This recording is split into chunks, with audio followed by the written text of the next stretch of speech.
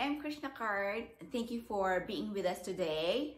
And today I'm going to discuss with you the new TJ Holistic process, which was approved by Fairfax County Public Schools Board last December 17, 2020. So a couple of changes. There are some things that they have changed from last year. Number one, they removed the universal screening and they replaced it with essay, math and science problem solving essay, and the student information sheet is now student portrait sheet. And they still consider the GPA, but they did remove the teacher recommendations. So let me walk you through this process. So I am a literacy coach and reading specialist by profession, and I served in Loudoun County Public Schools as a reading specialist and literacy coach, and in Fairfax County Public Schools as well. So what I did there, I trained classroom teachers from K to 12 and I helped them modify their instructions in reading and writing. And then after that, I resigned from Fairfax County Public Schools when my two sons went to college. They actually graduated from TJ.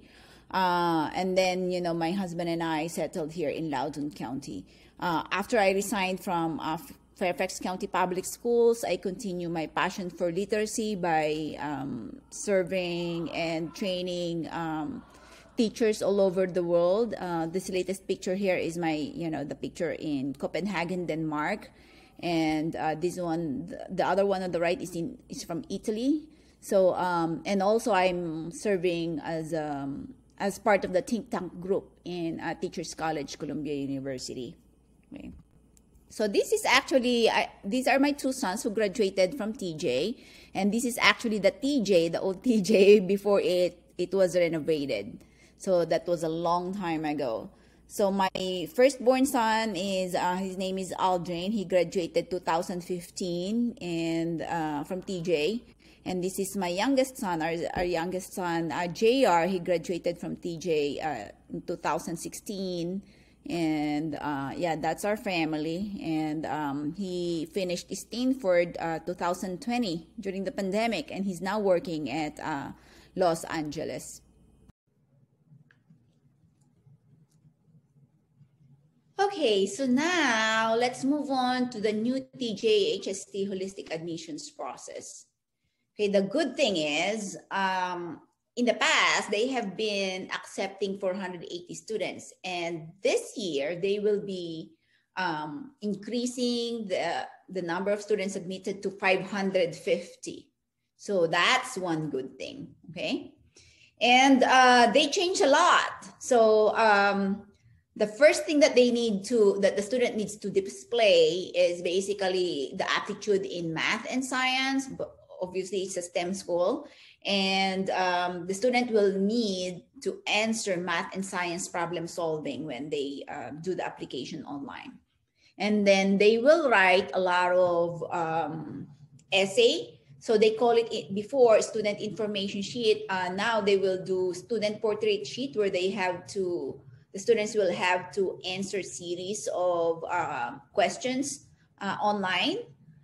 They will need to display at least they need to have an unweighted 3.5 GPA in all subjects, and that means English, math, science, social studies, and we'll discuss it further.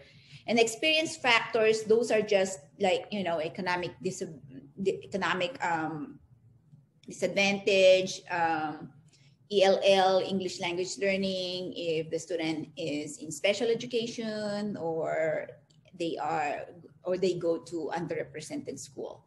So, but these are the major ones, okay? And it's streamlined now. Before it's 2 rounds, now it's just 1 round, okay?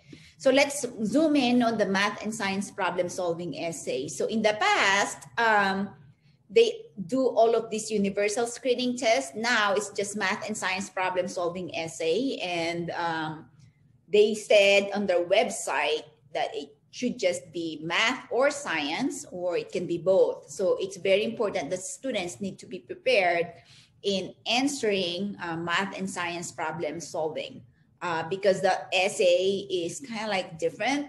I don't think the middle schoolers are exposed to that.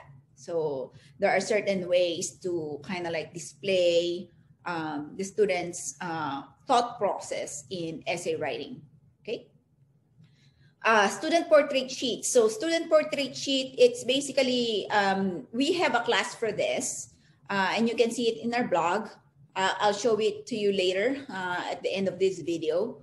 The student portrait sheet, it's just a series of questions that your student will write about, and this is something that your student will need because the genre that they are using in student portrait sheet is reflective genre, and that is something that's not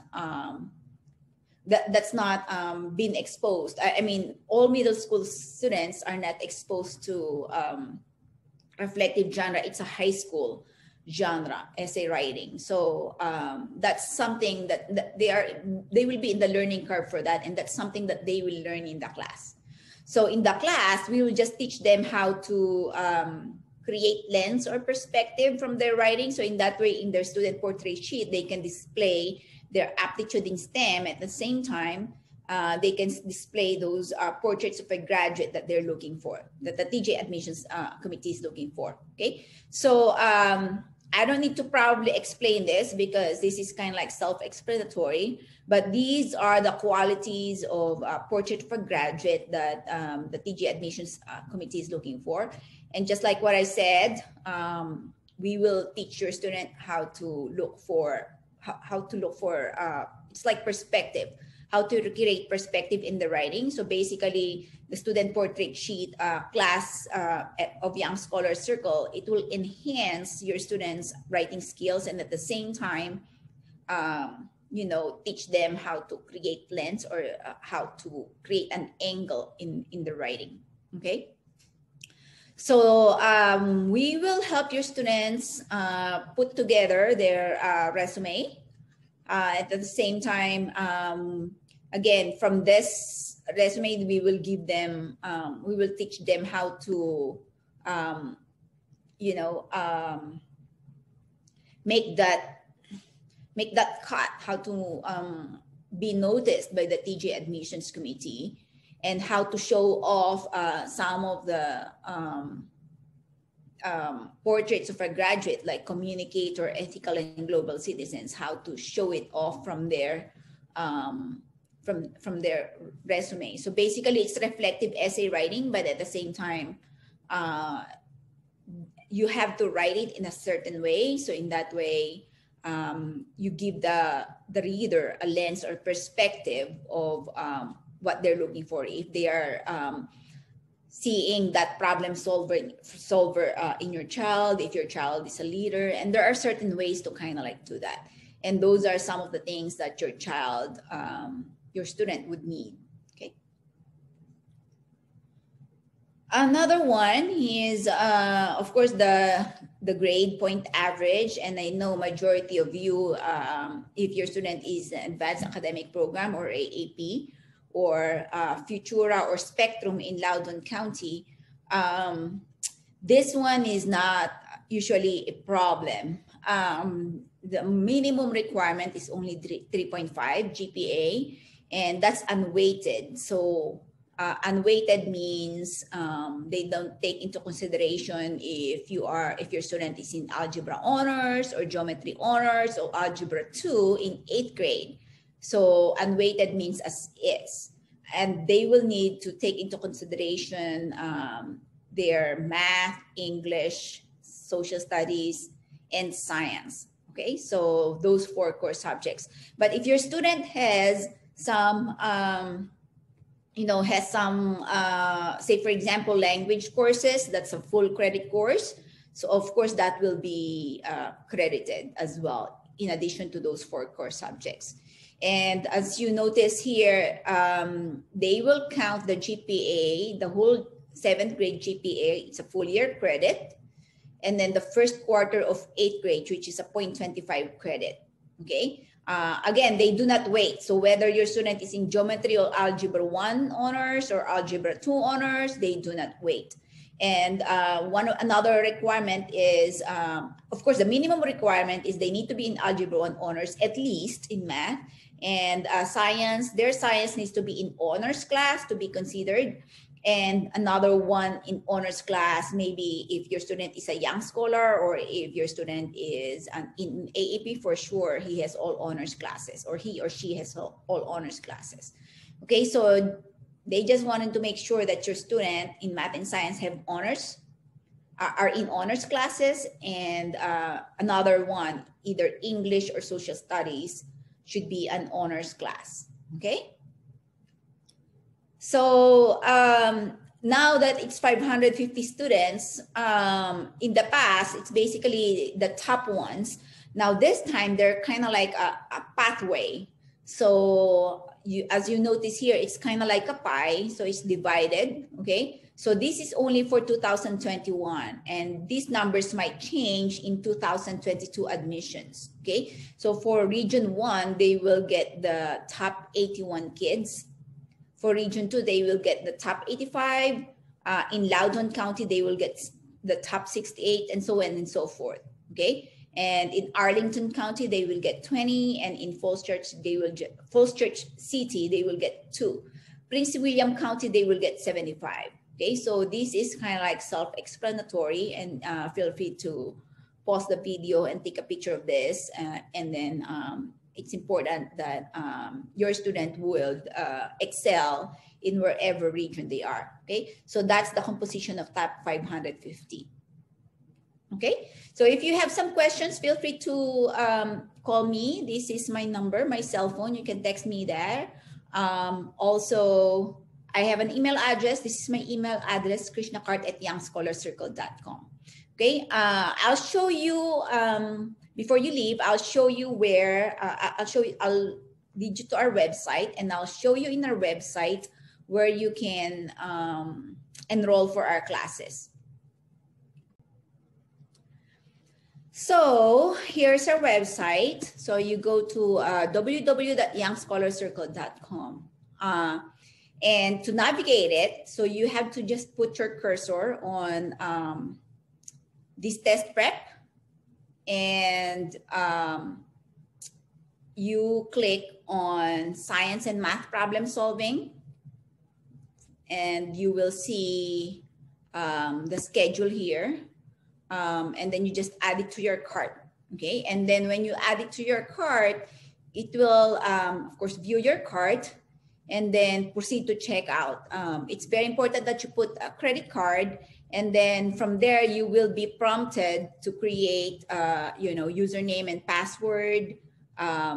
Yeah, okay? Don't put check payment, because check payment, we cannot put the diagnostic test in your dashboard until we get the payment. So it might delay the process. And the check usually goes to our office.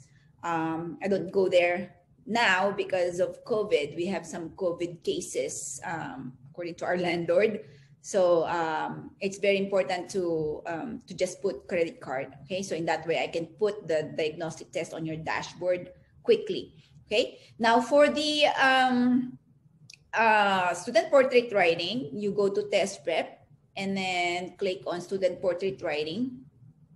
Scroll down, the same thing, you got to add it to your cart, and then that's basically the schedule. Okay, and then this description, and you'll add it to your cart. Okay, the same thing, you can view your cart and you'll create username and password. If you put them together, you'll just create one username and password, and that username and password needs to be available to your student.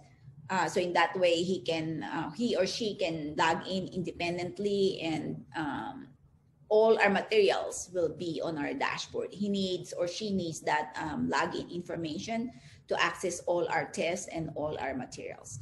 And we record the class. So basically what happens in student portrait writing sheet in my class, so I handle the SPS writing workshop.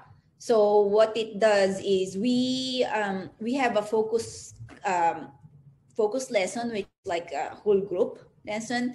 And then after that, I break the students into small group, not small group, but individual. So I break them into a Zoom room. And that's how I connect with them. So we discuss all of their STEM extracurricular activities, and then I help them individually. And then I jump in from one Zoom room to another Zoom room. That's kind of like in the actual class, in-person class, that's kind of like the teacher-student conference. So the breakout room portion is not recorded, but the whole class instruction is recorded for my class, which is the writing workshop class. Now, for the math and science problem solving essay, since it's whole class instruction, everything is recorded. And the recorded ones will be put in your student's dashboard. So the student dashboard is basically kind of like the 24/7, Blackboard 24/7, where we store all the materials and quizzes. And of course, you need to log in, and it's only available for students who have paid and registered. Okay. And again, my number is 571. You can see my number, 571-426-4639. Email me if you have some questions, or reach out to me or text me, and I'll be glad to help you out. Okay, thank you.